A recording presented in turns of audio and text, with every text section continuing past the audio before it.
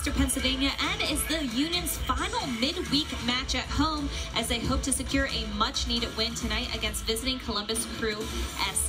Now, Dave, in the month of July, 4 of the 5 Union's games were on the road. Playing tonight at home is really big for them. They've won 5 of their last 6 at home, and during that time, they've outscored their opponents 11-3. So playing at home might just be what the Union need right now. And the two guys you got to keep an eye out for, Ola Kamara up top. He has 9 goals, and also Justin Miram. He'll be a threat on the wing for Paul Holter's unit as well. But speaking of the Union for just a moment, Marissa, it's important to have homegrown players flourish throughout the system. We've seen it with Derek Jones, Austin Trusty, both playing with the U.S. Under-20s at their World Cup in South Korea. But also Anthony Fontana made some recent news in signing a first-team contract.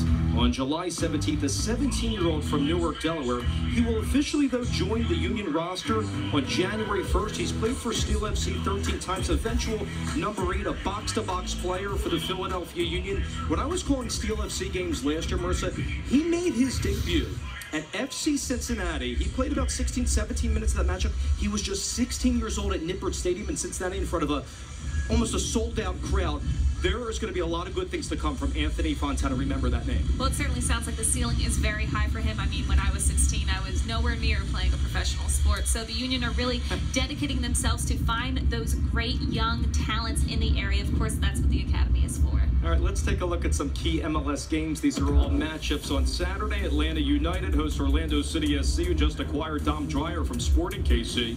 New York Red Bulls, who have won their last 3, host the Montreal Impact. And it's a battle of second in the East against second in the West between the Fire and Sporting KC.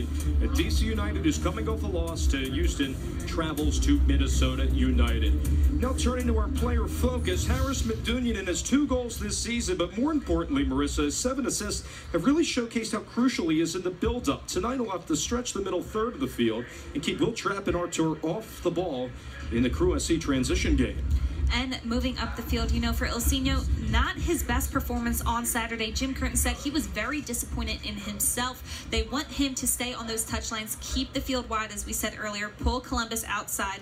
But, you know, Jim Curtin also told him, have a short-term memory. If and when a mistake happens, forget about it and keep moving on. CJ Sapong missed Saturday's game at Columbus with an ankle injury, but he's back in the starting 11 at the number 9 and expects Sapong to use his physicality at that spot and help his wingers stretch the Crew back 3. If the Union can get wide, there definitely should be some open space tonight. And I just want to center, Marissa, for just a moment on the backs for the Union, in particular Wijnaldum and also Gaddis. They're expected to get high in this matchup, and you might see some overlap between the two of them in this one. Well, they both have great speed. I think Jim Curtin really wants to use that as a factor for the Union and get some play developing out of the back. And also stopping Ola Kamara and Justin Miram, that is huge, along with Kakuta Mane. He is someone that Union back line, along with Medunjanin and Bedoya, they'll have to come back and aid that back four for the Philadelphia Union tonight.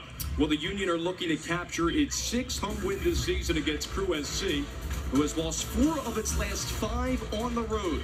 I'll see you at halftime. Marissa will be on the sidelines with JP Delacamera and Tommy Smith coming up next. Enjoy the first half, everyone.